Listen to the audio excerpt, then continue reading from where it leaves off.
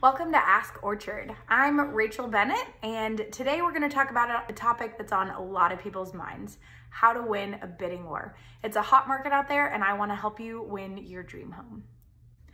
First off, you're going to want to make sure that you choose a realtor that's willing to pick up the phone and build a relationship with the listing agent on the other side of the deal. It's incredibly important to not only build that rapport, but also ask things like, is there something specific that would be really helpful for the seller that we should include in our offer? Do they need a lease back? Do they maybe need to close quickly? Do they want to leave certain items in the house? Or make sure that certain items are listed as exclusions in your offer.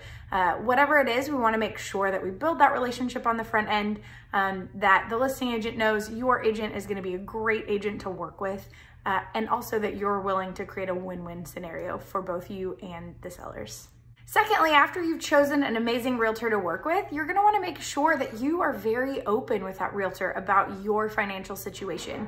As you go line by line through the contract and talk about things like increasing your option money or your earnest money, or including an appraisal waiver, it's very important that your agent knows exactly how much money you have in the bank to use toward the purchase of this home, so that you don't overcommit on that contract and agree to something that you can't actually fulfill. So make sure that you're very open, you're very honest with your realtor about where you're at, so that you can create the best, most competitive contract offer for you.